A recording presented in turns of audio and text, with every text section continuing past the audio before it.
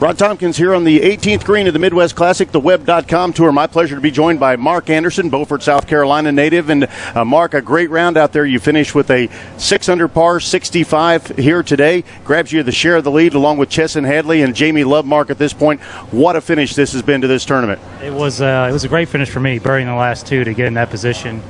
Got four of the last five, didn't you, I think? I think somewhere in that neighborhood at least, anyway. Probably. I wasn't even paying attention to those. But, the bury the last two and to bury the last when I knew I needed to make it to really have a chance, that was pretty cool. And just going to have to keep my fingers crossed, see what those guys do. Certainly never hurts when the couple guys playing with you give you a pretty good look at that putt, too. Yeah, they did. They hit it in the perfect spot for me. And I knew it was pretty straight, and it actually wasn't that fast. So I gave it a nice little wrap up the hill and went in the middle.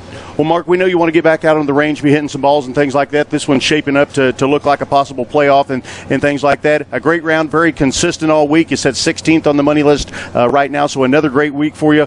Congratulations on that. Thanks for taking a little bit of time to come up and talk to us real quick before you possibly have to go back out there again. Another great week, a great year, and already one win on the year. Love to see you pick up another one. Thank you very much. Thanks for having me. Absolutely. That's Mark Anderson right there. He's going to head back out to the range, a possible playoff here at the Midwest Classic. We're going to go ahead and take a quick break. Back after that right here on 810 WHB TV.